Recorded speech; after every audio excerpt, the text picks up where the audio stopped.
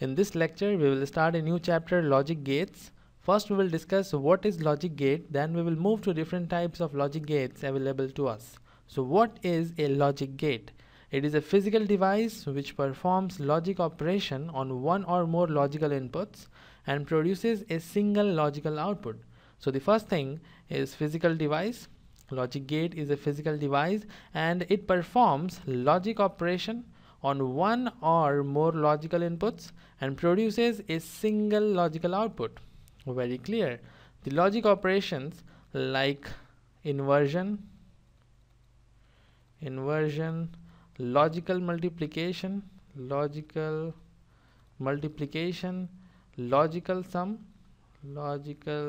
sum, etc. We can perform them by using logic gate, and we can have one or more logical inputs. For example, in inversion we have only one input, and in logical multiplication we can have two or more inputs. So in logic gates we can have one or more logical inputs and it produces a single logical output. So this is a formal definition for logic gates. Now we will categorize logic gates into three groups. So let's do it.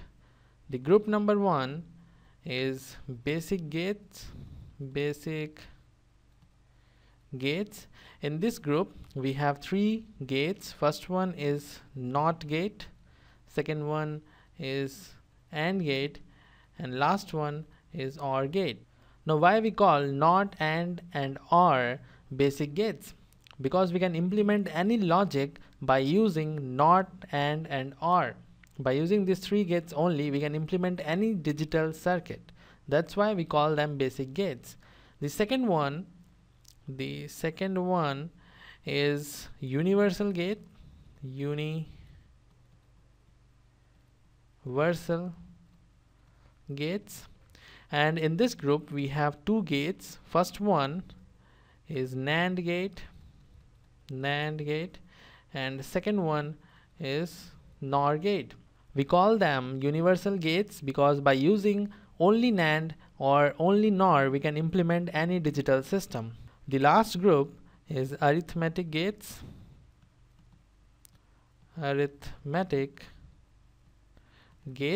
And in this group also we have two gates. First one is XOR and second one is XNOR.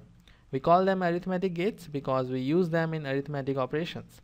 We will discuss all these gates one by one, and in this presentation we will start with NOT gate. This is very important presentation because we are going to discuss some very important problems in this presentation, because most of you already know what is NOT gate, how it is represented, and what is the truth table for NOT gate, but the important thing is the problem. I am going to discuss some problems which appeared in IES and GATE exam, and I will also give homework problems based on the concepts we will learn. So let's move to NOT gate.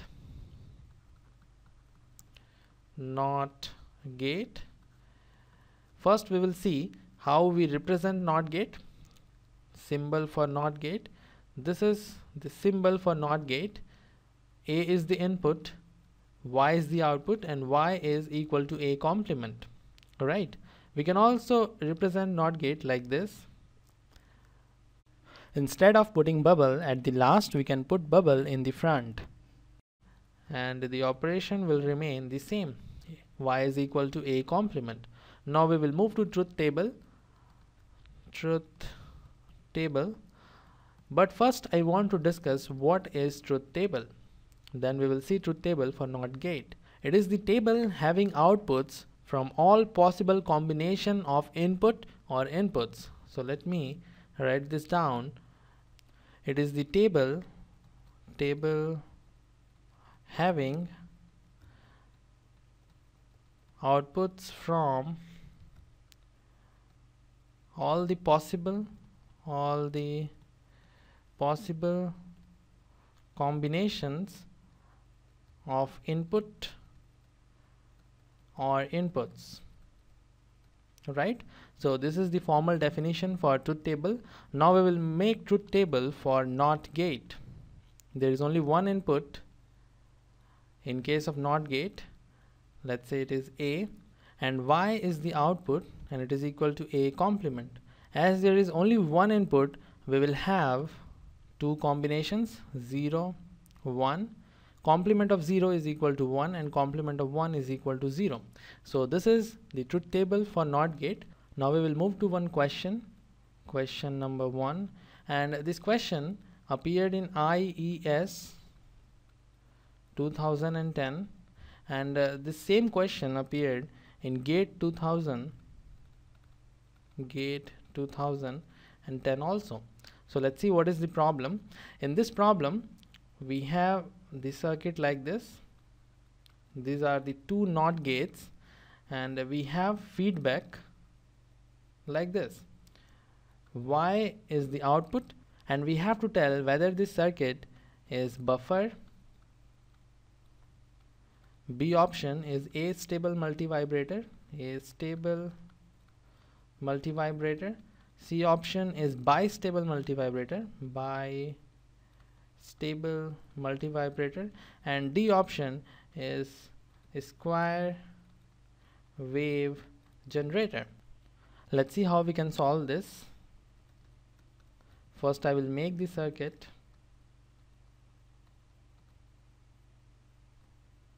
This is the feedback and Y is the output.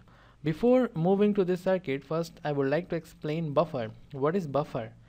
In buffer, if we apply 0, we will have 0, and if we apply 1, we will have 1. So basically this is opposite of NOT gate, and it is represented like this. If you compare the symbol of buffer, this is buffer. If you compare the symbol with NOT gate, you will find there is no bubble in buffer, because if the input is A, the output is also going to be A. If the input is 0, output will be 0. If the input is 1, output will be 1. And if there is no input, there is no output. So this is what we mean by buffer in digital electronics. Now we will analyze the given circuit. Let's say here we have 1. As 1 is the input to this NOT gate, output is going to be 0. This 0 is acting as input to this NOT gate, so output is going to be 1. So input was 1, and now we have output Y equals to 1, right? Again we have feedback, and this feedback will give us 1 again, because output is 1 and we have one feedback, and because of this feedback we are again going to get 1. So again we will get 1. So output is going to be 1 always if we have input equals to 1, and if I make input equals to 0, here we will have 1. This 1 is acting as input to this NOT gate, so here we'll have 0. And as there is feedback, again we are going to get 0. So output is going to be 0. So if input is equal to 1, we are going to get output equal to 1. And if input is equal to 0, we are going to get output equals to 0. So this is how the circuit is working. And now we have to find out correct option for this circuit. Initially it looks like this is buffer, because I told you in buffer, if input is 0, output is also 0, and if input is 1, output is also equal to 1. The same thing is happening here. When input is equal to 1, output is 1. When input is equal to 0, output is 0. But this is not buffer because of this feedback. The feedback here, this is the feedback, and because of this feedback, this circuit is not acting as buffer. So option A is not correct. Now we will move to option B, A stable multivibrator. This is not A stable multivibrator because we have stable output. The output is stable. If input is 1, the output is going to be 1 until we change the input. So output is 1, which means it is stable. It is not A stable because we have two stable states, 1 and 0. So this is not A stable, but this is bistable. In bistable multivibrator, we have two stable states, and here we have 1 and 0, two stable states. So the circuit is acting as bistable multivibrator. Option D is not correct because this is not a square wave generator. We have output Y like this. This is 1, or we have output Y like this. This is 1, this is 0, and square wave looks something like this. And we are not getting any square wave. So option C is correct. This question appeared in IES 2010 and GATE 2010. Now we will move to second question. Question number 2. In the second question, first I will make the circuit, then we will analyze it.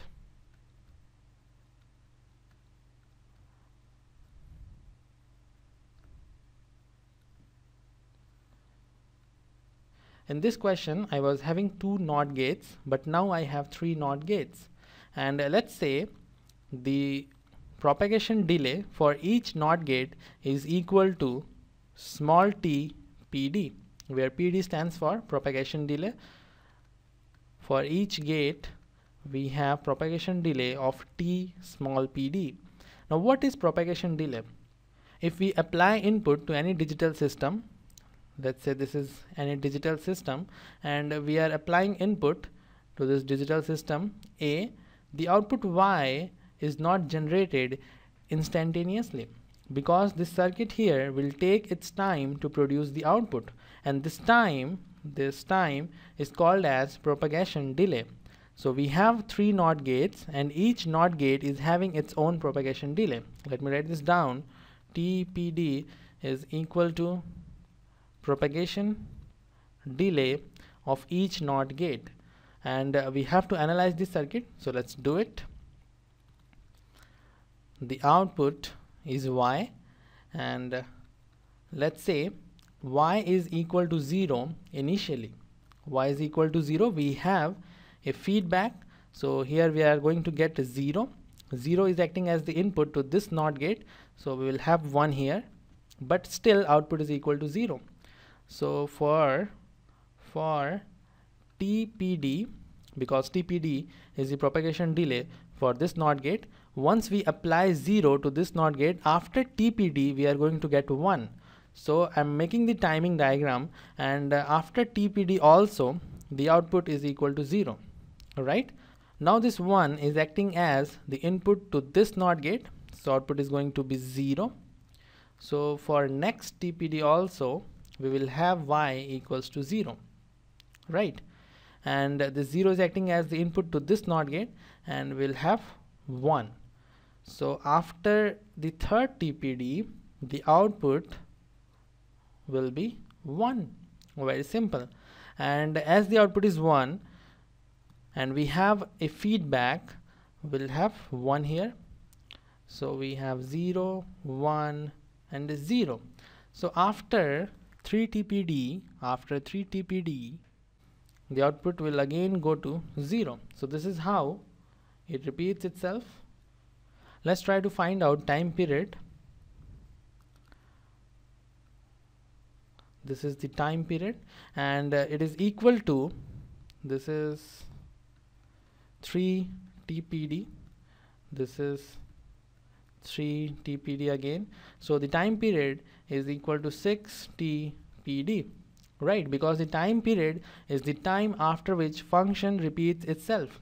We had 0, Y equals to 0, and after 6 TPD we again have Y equals to 0. So I can say capital T, that is the time period, is equal to 6 TPD, or I can generalize this, capital T equals to twice of small n TPD, where this small n is the number of NOT gates. So if I have 5 NOT gates and TPD being their time delay, the time period is equal to 2 multiplied by 5, because 5 is equal to n, the number of NOT gates, multiplied by TPD. So time period is equal to 10 TPD. So this is how we can find out time period, and you can easily calculate frequency if you have time period, because frequency is equal to 1 by T. In the earlier problem, circuit was not square wave generator, but this circuit here with 3 NOT gates is a square wave generator. This circuit here is a square wave generator, and also this circuit is astable multivibrator, and this circuit is also clock generator. When you study sequential circuit, you will learn what is clock and how it is used. This circuit is acting as a clock generator, and also this circuit is ring oscillator. So these are the different functionalities satisfied by this circuit. Now we will move to homework problem. The two homework problems are very important. In first homework problem, we have a circuit having 5 NOT gates, and the propagation delay of each NOT gate is 100 picoseconds. So small TPD is equal to 100 picoseconds, and we have to calculate the frequency of generated square wave. Very simple. Once you have time period, you can easily find out frequency as 1 by capital T. These are the options. In problem number 2, the propagation delay of each NOT gate is 2 nanoseconds. So TPD is equal to 2 nanoseconds, and the time period of generated square wave we have to find. You have to find time period of generated square wave, but there is slight change in the circuit. The feedback is not from here, but the feedback is from here. So this problem number 2, is very good problem and very important as well. So once you have your answers, post them in comment section.